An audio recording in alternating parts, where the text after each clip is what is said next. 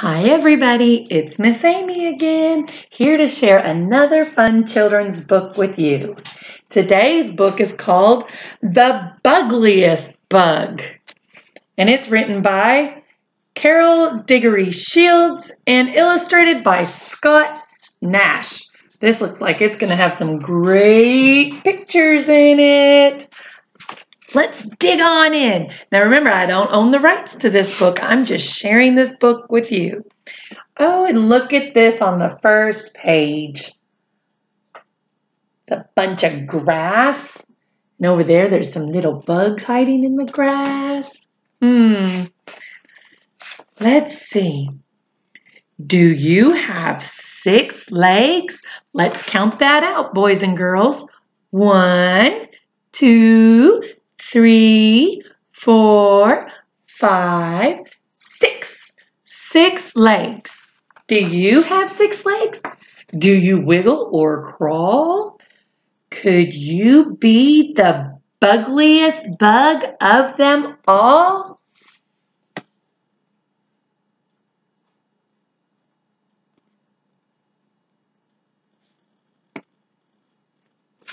Trying to work on my picture showing. A contest for insects.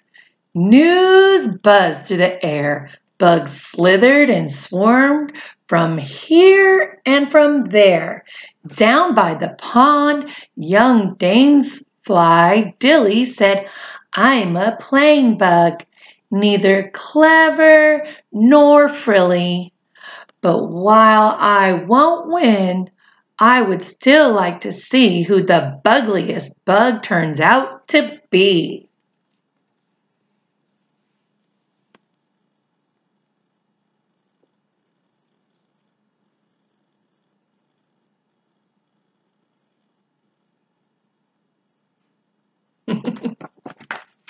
We'll see how this picture showing works. Fireflies lit up the stage with their lights.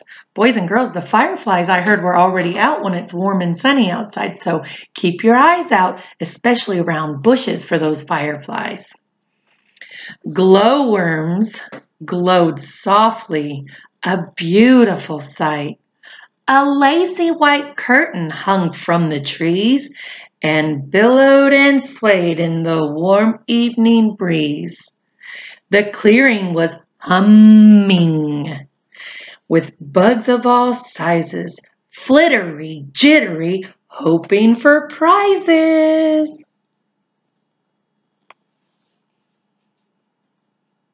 I bet you there'll be lots of boys and girls next weekend looking in their Easter eggs for prizes.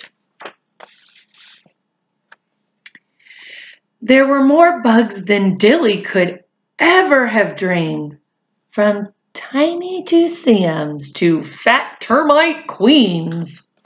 Some had great pincers, and some had proud horns. Some looked like branches or flowers or thorns. Look at all the different bugs in this picture. Do you see a bug you like? I think if I had to pick one, I'd like this bumblebee, or maybe this one that looks like a big old buff ladybug. Probably not a ladybug though. I think those would be my favorite. Oh, well, I'm pretty fond of praying mantises. I guess that could be a grasshopper too. Not exactly sure. Dilly crept closer as the biggest judge grinned. "Sweet little bugs, let our contest begin." How odd, Dilly thought. Those judges have wings. They are tied to their backs with gossamer strings. That is strange.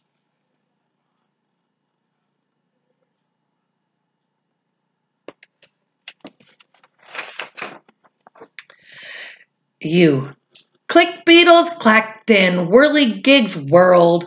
Crickets sang solo and swallowtails twirled. A ladybug curtsied. Tumblebugs flipped. The judges applauded and then licked their lips.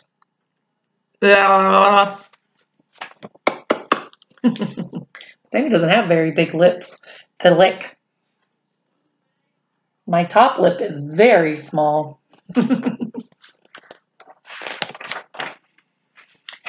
The judges looked shifty, so Dilly kept squinting. Then sure enough, she spied their fangs glinting. She yelled when we've been flim-flam, bamboozled, distracted. Those judges aren't insects, she cried. They're arachnids. Do you know what an arachnid is? I know what an arachnid is, but I will wait and see if the next page tells us. Otherwise, I will share it with you. You probably could tell by the picture, though.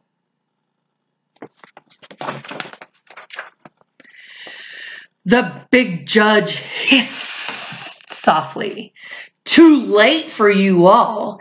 It's curtain time now, and it started to fall. Folks, he continued, we liked all your acts, but we think we will like you much better as snacks.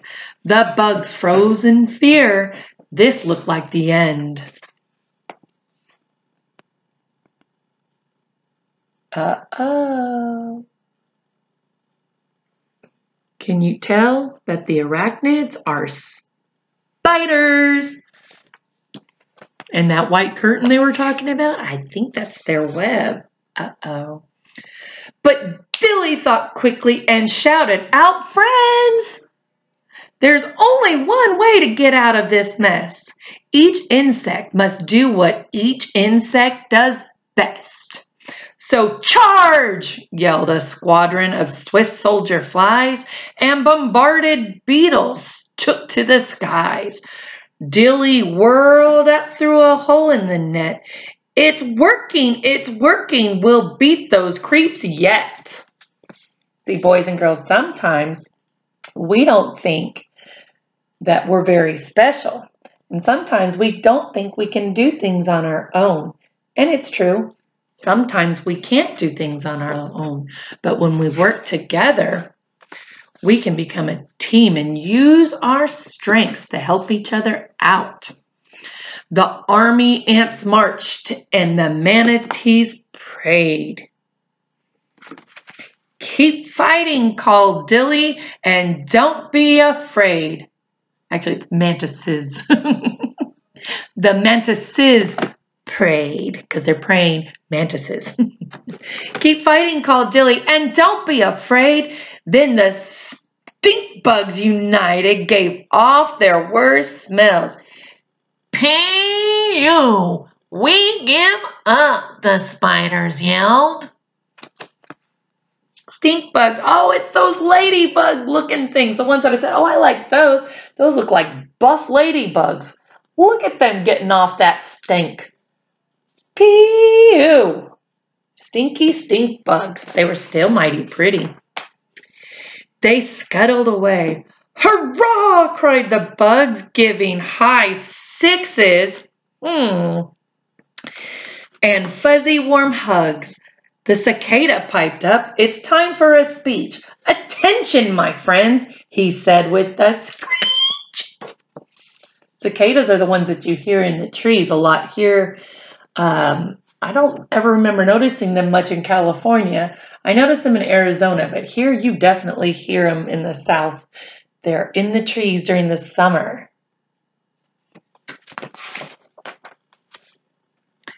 The contest is with the locusts. There's cicadas and locusts. They might be different. They might be the same. You might need to Google that and check up on Miss Amy. I'm not a big bug expert. The contest is over and we have a winner. Without this young damsel, we'd all be dinner.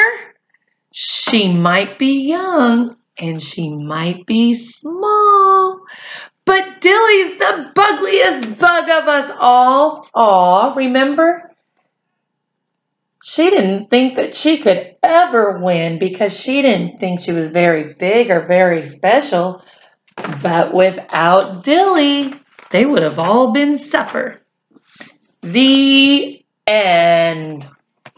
Thank you, boys and girls, for enjoying this very special, fun book with me. And always remember, teamwork is great. And no matter how you feel about yourself, you are important and you can do a lot of things, especially when you use teamwork. Thanks for joining me. See you tomorrow.